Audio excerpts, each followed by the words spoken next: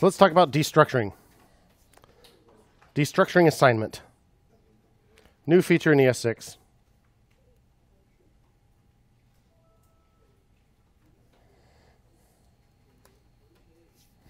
Let's see here.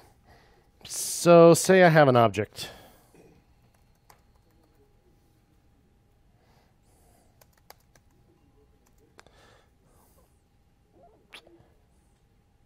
Did you eat breakfast today, Peter? Breakfast, bagel, cool.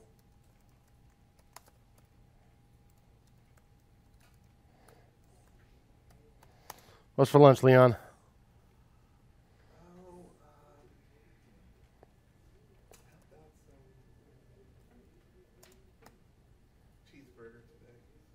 Cheeseburger.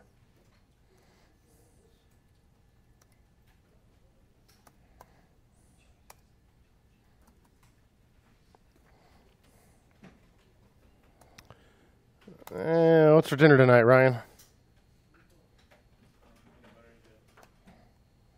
PBJ. Right on. All right. So I've got this object here. But I really wish I had lunch as a separate variable.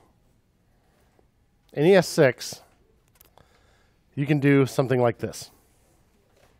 Const lunch equals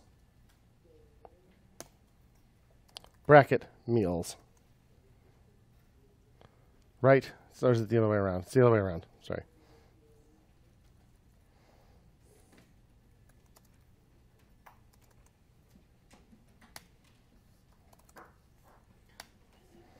And I've just extracted that item out of the object. This may not seem super useful so far, but it's pretty doggone useful. I could also say, of course, I can put more than one of them in there, and it would work too. So I could say const breakfast, comma dinner equals meals. It'll break it out into two new variables. One place that's kind of handy is when passing props into components.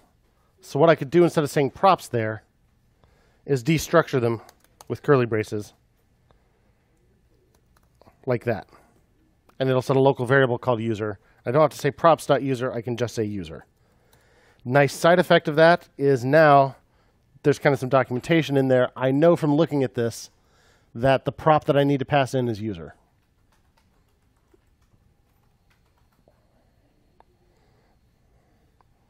So we already, avatar line 9. So there we go, props.style. So I can just put comma style, and it'll get both of them out of props.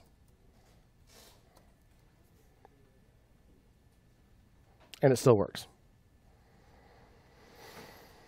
So if there's something out of props that you're going to use over and over and over, it's kind of really handy to do this. So in user info, I can do the same thing. I think the only prop there is also user. So every place I said props.user, I'm just going to say user. It's only two places, but there we go. We still have our style. It worked.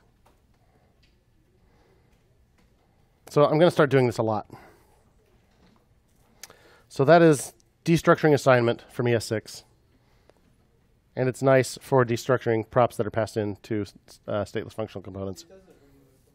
It does not remove it from the object. But if you're doing it in the argument list there, you don't have that object anymore. Now what you can do is get everything that you didn't extract out by doing something like that. Strangely enough, we'll take everything other than user and put it in an object so you still have it. So you can extract only some of them out while still leaving yourself the rest if you want.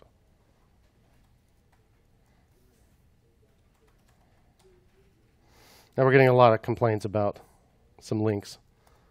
We'll get to those eventually. It's just a warning. So questions about that?